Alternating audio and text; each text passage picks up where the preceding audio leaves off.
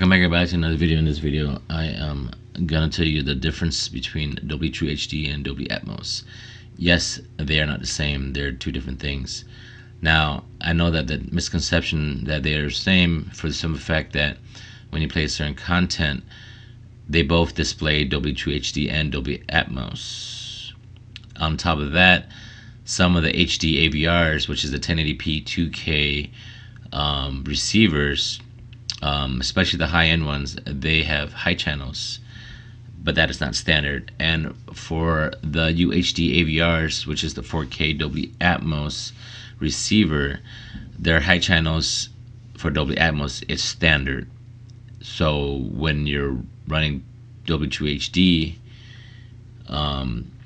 they both can do the same thing on the HD receivers and the UHD. Now, before I tell you the main differences between those two formats, why am I making this video in 2022 and why is it important? So the simple fact that they are still releasing movies that is on 4K disc with the audio track Dolby TrueHD, and recently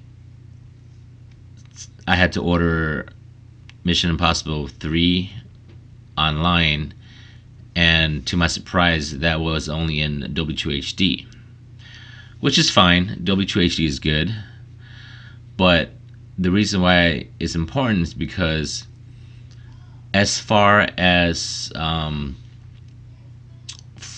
Dolby Atmos, I do know that that technology for Dolby Atmos, it's here.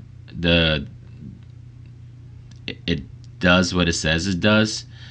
So Dolby Atmos, also known as 3D surround or 4K audio, it is actually doing the decode, and you're getting that spatial object-based sound for Dolby Atmos.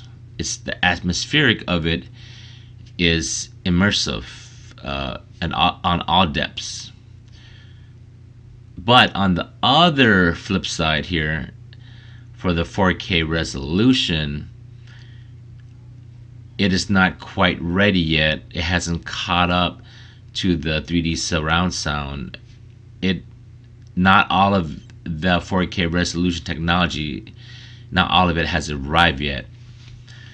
So that is fine, and that's why I bring this up, because it's fine that the 4K resolution, the technology is not there yet on the disc,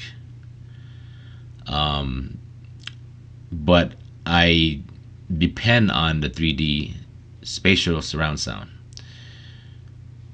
That's why I don't like it, or that's why I'm bringing up this topic with the 4K disc in Dolby TrueHD.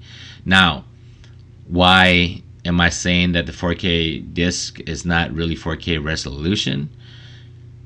It's because I do know that even though a movie may be shot in 6K, it has the capabilities of shooting at 6K or 8K or whatnot, but a lot of the CGs, they have to render it in 2K for the cost effectiveness, so it's not so expensive. It's cheaper to render in 2K, and then when you put on a 4K disc, it will upconvert to 4K. So that's technically not true 4K. It's not native, and which is fine. Like I said, it's all fine and dandy as long as I got my 3D surround sound. So why am I buying a 4K disc if I'm not really getting the 3D surround sound, right? That being said, Batman vs Superman, the Ultimate Edition, they released that in 4K, which is okay. It's like partial 4K. And then they remastered it, Batman vs Superman. They remastered the 4K. That is actually, I don't know if that's native 4K, but it's the best 4K disc I've ever seen. So if you haven't seen Batman vs Superman remastered in 4K, when they re-released that, that is what 4K discs should look like, all of them, but they don't. So that's why I do know that all the 4K discs it's not really you're not really. I mean, obviously it depends on the kind of TV you have, but I do have the right gear to produce the sound and the visual quality. And as far as 4K resolution goes for 4K discs, it's not there. It's not my opinion. It's just not there, and that's fine and dandy, like I said. But I need the audio to be there, and that's why I'm gonna tell you the difference between Dolby TrueHD and Dolby Atmos. So basically, for Dolby TrueHD, which is your lossless surround audio sound, for Dolby Atmos, it is also lossless, but it's object-based audio sound. For the Dolby TrueHD, when you're watching a movie, although it's very immersive, Dolby Atmos will add to the immersiveness through its spatial sound. And for also for Dolby Atmos, it has 128 audio objects mixed in 3D sound field, and can have up to 34 channels of 3D surround sound. For Dolby TrueHD, you can enable the high channels, giving you that immersive Dolby Atmos audio, and can support up to 8 channels off a Blu-ray disc, which basically is 7.1.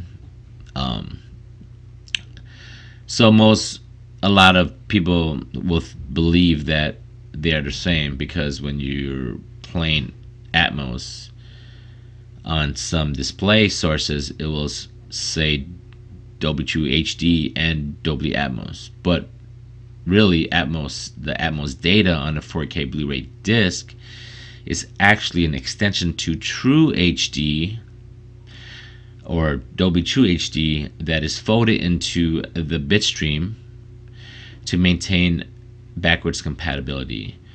So what does that all really mean? It means that when an Atmos soundtrack is played, the Atmos extension data will then be decoded by an Atmos AVR or a pre-pro. But if your AVR preamp or processor is not compatible, the extension will then be bypassed to decode in regular Dolby TrueHD instead. And yes, they both are great formats, but Atmos is superior in regards to Dolby Laboratories Inc. And another reason why I buy 4K disc is because that is the true way you can get Dolby Atmos, right? You gotta have the Blu-ray player, the 4K Blu-ray player that supports Dolby Atmos or DTS-X. You gotta have the 4K disc that supports Dolby Atmos, and of course, for the 4K resolution, your TV has to have that, and for your AVRs, it's got to support that Dolby Atmos, and on top of that, HDMI. So pretty much, to run true Dolby Atmos, you pretty much have to have all the gears and the bells and whistles to run that, to get the true Dolby Atmos. And when you have that, it is amazing. And another point I want to bring up before I wrap this up is that I still don't know why. I'm sure there's a reason why. If you guys know why, just put that in the comments, please. But I don't really know why they can't render Dolby Atmos for some of these movies that's on 4K disc, because a lot of my other movies that's on Blu-ray, like the regular Blu-ray disc, for instance, Transformers: Age of Extinction, that has Dolby Atmos track. Suicide Squad, the Blu-ray disc has Dolby Atmos track. Kevin Hart's Night School has DTS-X track on the Blu-ray version of it. So if a lot of the Blu-ray disc movies, the regular Blu-ray disc movies, if they have the 3D sound, surround sound, I just don't understand why they can't have that for the 4K Blu-rays. But that is pretty much it for this video. If you guys like this type of content, I pretty much talk about anything universal when it comes to home theater, audio, surround sound, whatnot. Anything that has to do with sound.